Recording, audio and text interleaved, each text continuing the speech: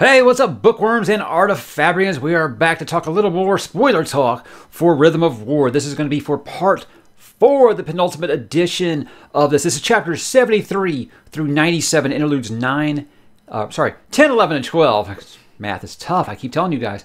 But here's the thing. If you guys haven't caught my earlier stuff, you can find parts 1, 2, and 3 on the channel here. Basically, if you are returning, you weren't mad at me about part 3. There was a couple people who were a little flustered with my opinions on part 3.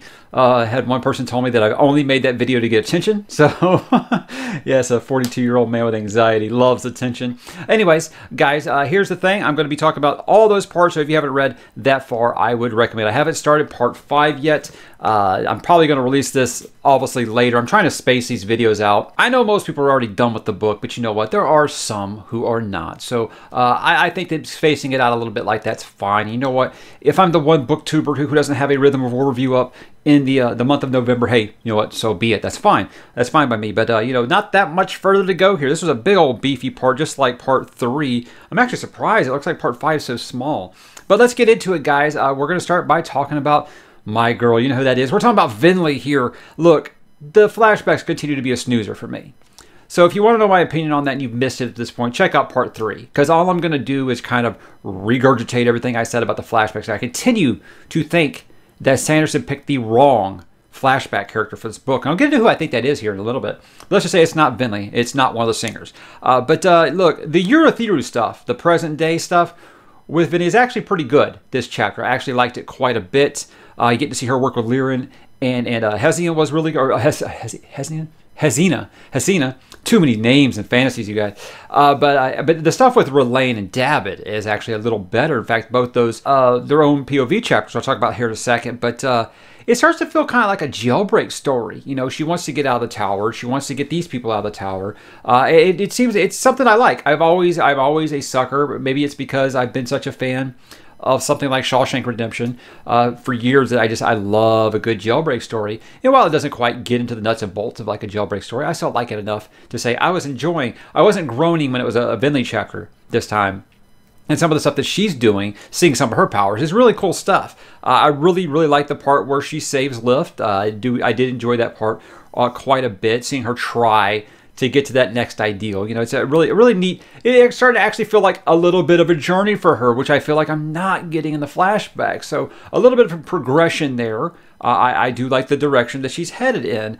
But look, Liren just continues to be a dick. I mean, this guy is just a dick. I don't know how I can ever get back on board with this guy to the point where he's like, look, if Kaladin's hurt and he needs medical attention, I'll take care of him because it is my, my duty to take care of someone that's injured. But then I'm going to send him off to go be judged for his crimes. So I'm like, dude, as a dad, I'm like, what the fuck is wrong with you? You know? Because I mean, like my kids are 8 and 5 right now. I have very many of that thing where I'm like, hey, you're making bad decisions. I don't agree with the life decisions you're making yet. But I'm sure when I get there, I'm gonna be like, look, they're going to make decisions that I'm not happy about, but you know what? It's their life. I made decisions that my parents weren't happy about. I mean, my mom's still not happy about some of them. So, I mean, it's one of those things where looking at it as a parent, I'm just like, God, man, what is wrong with you? These are your kids, man. Relaine, though, I do like that he does get some time to shine. I like getting his POV chapter because it shows that he's being ostracized by both sides. Humans and the singers both do not trust him now. And seeing how tough that is, a bit of a struggle for him, and he really kind of, takes up the hero role here with Kaladin kind of kind of unconscious. So Kaladin basically sits out this section except for one, which I'll talk about in a minute. But yeah, seeing him kind of take up and lead like the Bridge 4 mantra here. He's the one that's kind of leading the party with David, and I want to talk about this David chapter because wow, was that good? Was that unexpected? Look, I hadn't thought about David at all. I mean, he had a very brief part in Way of Kings when Kaladin saved him. I never really even thought about this character. But again, this is kind of personal. I mean, this is something that you guys might not like, and the reason that I did like it is my 5-year-old is on the spectrum. He has a speech delay, and he did not talk for about the first 4 years of his life, really, except like a couple of words. He's coming around now that you've seen a speech pathologist. But there's things in here where he talks about how he could talk this whole time. He just didn't want to talk because, you know, he didn't want people to think he was slow. Man, it just completely broke my heart as a dad with someone, you know, that dealing with something like that. So that's what Sanderson does with this series, I think, that really just seems to connect with me. All my criticisms and all of the things I like that it's just in a fantasy story, these things, every one of these books now, he's 4 for 4 with finding something in my life that I've been able to relate to. And that's why I think, even as down as I've been on some parts of this book, it's why this series will always be super special to me. So that was a really, really good chapter. I could not say enough about it. And it was really cool to continue this far in the series, seeing some of those no-name people you assume were red shirts on Bridge 4 getting development. That's awesome. That's just an awesome job by him. Like I said, I did like the kind of the breakout thing. I did like her saving Lift. Lift has been very less annoying in this book. What I said about Lift was like, look, I think Lift's a fine character. I just can use small amounts of her. I don't need Vinley level flashbacks of Lift, right? So that's all. I know people think that I just hate Lift and I can't get past it, but small bits of Lift, not so bad. Not so bad. Let's talk about Navani here. Now, Navani, I think this is very much turning into Navani's book. Now, I know that Vinley and Ishanai are the flashback characters, but this feels like very much Navani's book. And to the point where I feel like, why wasn't Navani the background character? Why was she not the flashback character? I felt like we could have gotten a lot of that stuff about her, you know, with Dalinar and Gavilar trying to make that decision, all those things. Just her previous life, you know, before royalty. It was just one of those things where I was like, I really think that as much development as we've gotten for Navani in this book and gotten to know her, I really feel like she would have been better suited to be the flashback character in this. So, not going to talk about what should have been, it's just what we're talking about what is, but that's just if I was writing it, that's the way that I would have went with it. I probably would have appreciated it a little bit more, I think. The bigger focus here, I think, in these chapters is that Raboniel is cunning as hell. She is manipulative.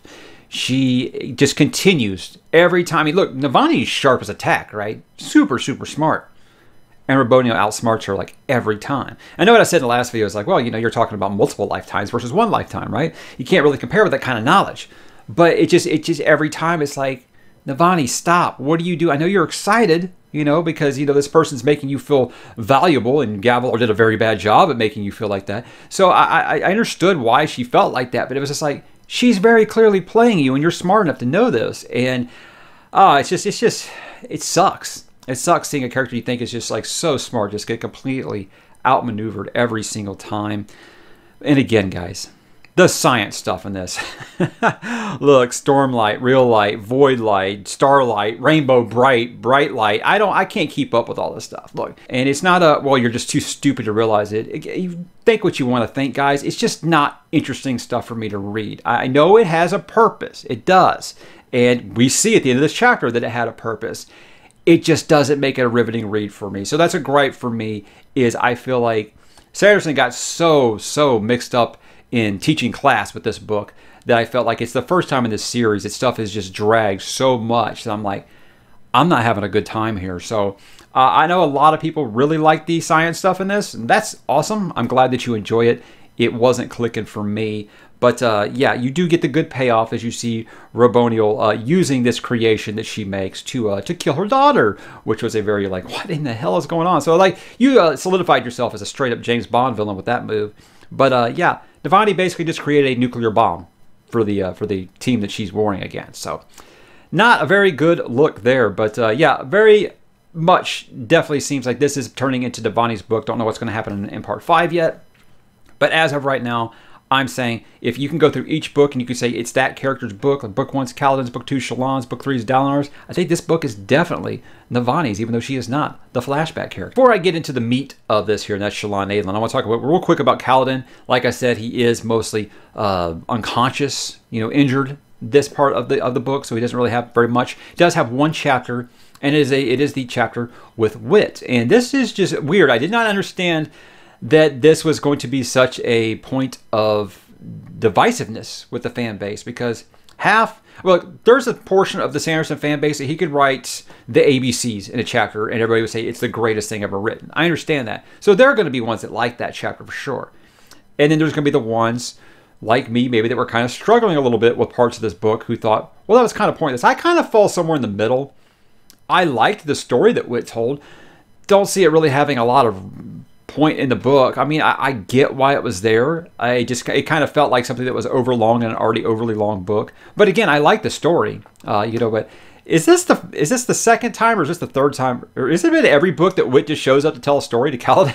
It seems like every once in a while he'll just show up and tell Kaladin a story. But I thought it was a fun story, and I'm just glad that Kaladin knows about dogs now. So there's that. Let's talk about Shallan and Adolin here. And I think this, I think the way that a lot of people feel about part 4 is the way that I felt about part 3, and that they're not really crazy about it. One thing I have noticed with Stormlight fans is apparently every character is sacred. You are not allowed to criticize any character in this story unless it's Shallan. And I actually like Shallan, so I don't understand why that's the one little footnote there. Apparently you're allowed to crap on Shallan. Look, I like Shallan in this book. I liked Adolin in this book, so I'm going to talk about their part probably at length here, because they did kind of dominate this chapter, as I expected when they were both gone. For all of chapter 3, I expected part 4 to be theirs, but I think she has a real arc in this book. What really shocked me right off the bat is you find out that I was wrong in my last video. Pattern actually is the spy, sorta. There actually is no spy. He has been using the cube to communicate with Whit, and who. We still don't know who killed Eli at this point. That's kind of like the big mystery now. We're like, okay, so there's no spy, so who killed Eli? I went on record earlier saying I thought that it was actually Formless. I think I've been calling it the fourth personality, but it's going by Formless now. The capital F is like the mystery kind of persona that you get the answers to in this one.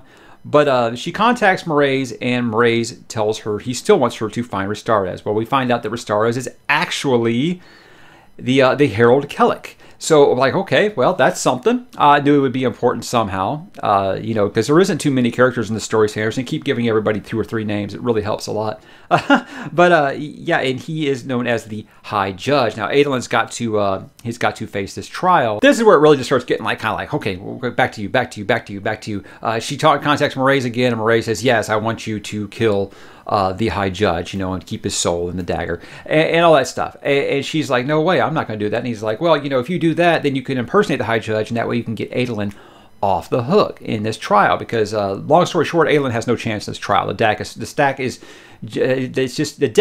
against him. That's what I'm trying to say. And he's got no chance in this. They're just railroading him from go here. So she starts to think, okay, well, we're going to do this. But then it's Vale and Radiant who both ban against her and say, hey, it's 2-on-1. No, we vote no on this. We're not going to do that. And this is when Formless just takes over and pushes everybody else down. So Formless is in charge now. And you're like, oh shit, she's actually going to do this, right? Now back to Adolin. He's up a real shit creek. It looks like the crowd's against him. The person in charge of the trial is against him. He has no chance. It's only when Maya steps up and actually speaks and says, no. The whole thing about the Recreants was that it was a mutual agreement between the Radiant Sprint and the Radiants that they were all going to sacrifice themselves. So everyone is just kind of unequal to blame here. You can't just blame his ancestors. And so it's a cool resolution. I'm glad that Maya's still kind of being a character that is having a relationship with Adolin. It's something I thought would maybe advance a little more in this book than it did, but there's still part 5, so maybe. But I don't know. Right now, I'm like, I was kind of hoping a resolution for that. It seems like basically I want to know if Adolin was going to become a Radiant in this book or not. So that's kind of the only bummer thing I have about that.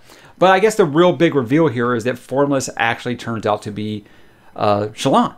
It turns out Vale was basically just like a shield that she created to keep her from those really painful memories that she didn't want to deal with. Hence the name Vale, right? And so Vale just goes away, and now Shallan is very much in control. I might have missed it. I don't know if that counts Radiant too, or if Shallan's just in control now completely. I've had a lot of people tell me that why they didn't like this, and I said I like this. I like this a lot. It felt like it closed that arc that she began in Oathbringer. I felt like this kind of closed it off. But a lot of people are saying they don't like that this almost feels like Sanderson given the magic pill to mental illness. And look, I don't think this is the end of it. She's obviously found a way to control some things, but to think that, hey, you know what, it's just me up here now, I don't think so. There's still going to be a little bit of a struggle there, which we think she's going to be dealing with. But again, that didn't bother me. I didn't feel like it was unearned or anything like that. So I'm okay with it. And yeah, it surprised me. I was happy. I was happy with it, especially finding out that technically I was right, because it was Vale that killed Eli. So again, I was fine with it. I had a good time with it. That was about the highlight of part 4 for me. I liked it better than part 3. But yeah, parts 3 and 4 are still very, very meh to me. Not bad. Well, I still say the 3 is my least favorite part of a Stormlight book that I've read yet. But this one's more on par with the middle of or penultimate part of a Stormlight book. But I certainly like the first 2 parts better. And look, I'm going to be honest with you guys. I like this book better the first time that Sanderson wrote it. You know what I'm talking about? Wheel of Time fans know what I'm talking about. It was called The Gathering Storm back then. It was called Towers of Midnight back then. Yes, I won't spoil that in case you haven't read those. But just know, this very much feels like a rehash of a couple of storylines in those 2 books, the Earth, the Druid Attack, and now this trial. It definitely feels like something that Sanderson's already written before. And it's kind of mixed on which one I actually think is kind of better here. So it's just one of those things where I feel like I've done this before, and it's not what I expected in the setup to the closing of this 5-book arc. It really isn't hitting any of those boxes that I want at this point. And look, part 5, I know Sanderson. It's probably going to knock my socks off, and this is going to age very poorly. I mean, look, there's what I say, about 150 pages left in here.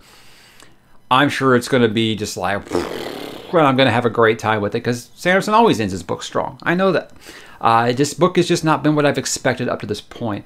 Again, guys, relax. I'm not calling it a bad book at all.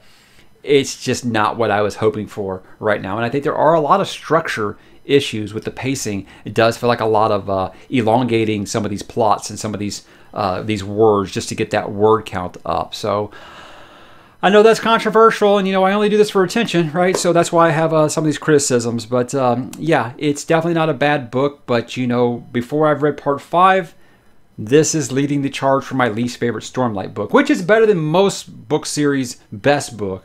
I'm just saying, the bar has been super high, and I don't feel like it has cleared it yet. So guys, are you through part 4? What did you think? Again, please feel free to dunk on me in the comments. I get a great, great kick out of it, and I will talk to you guys there.